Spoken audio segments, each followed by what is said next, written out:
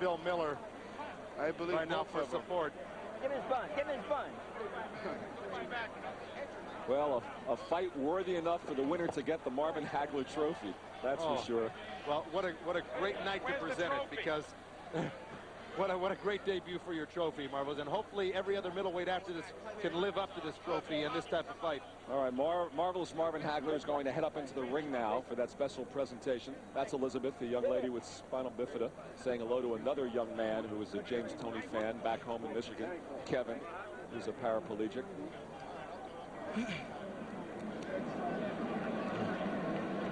Anxious to see if the scorecards back up my feeling about James Toney. But I think Toney pulled that fight out in those last 4 rounds. Here we go. Beginning of the last round here. Toney with that left hook buckles McCallum terribly and misses wildly, of course, with that one. And McCallum, just unbelievable how he stood up to this final assault by James Toney. I think Toney earned a lot of fans here tonight, Joe. You know, McCallum was the heavy favorite. And he's just really running McCallum across the ring. And here we go again. That right uppercut by Toney. Bingo, left hook. Look at that one. Right on the nose. And McCallum's mouth being open made it easy for that mouthpiece to pop out. But that hurt him again, and he followed up with another tremendous left hook.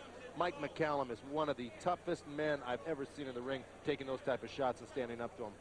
All right, let's take a look at your unofficial scorecard. Sam Donnell, how'd you score it? Well, I had Toney winning 115, 113. Interestingly enough, how Joe said the last 4 rounds he gave to Toney, the 11th I felt McCallum won.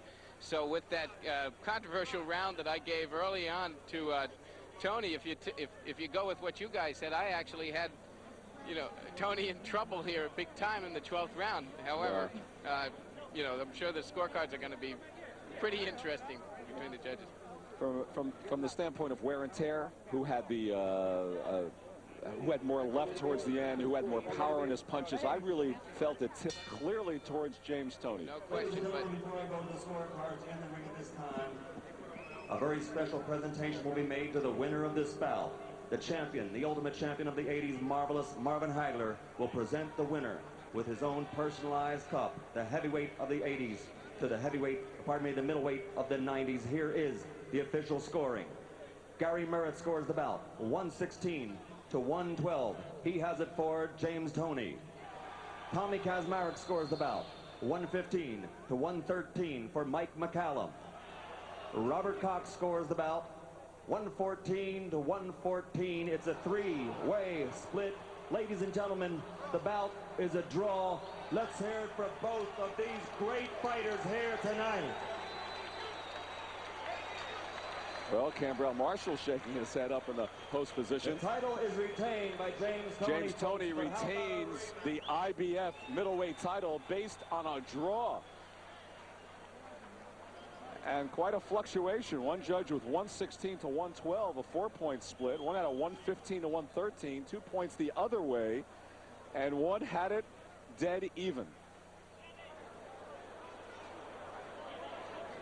CompuBox had James Toney throwing fewer punches. They both landed about the same, so Toney's percentage was just a little bit higher. So based on punches landed, you can call it a draw. But I don't know. I gave Toney more powerful punches in there. Mike McCallum, total jabs, as we expected, more than Toney did.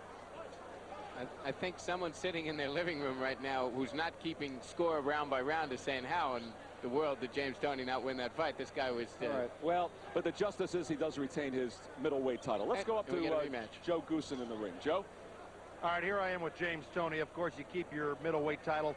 Did you think that fight was a draw? No, I thought I think I came back in the later rounds and pulled it out.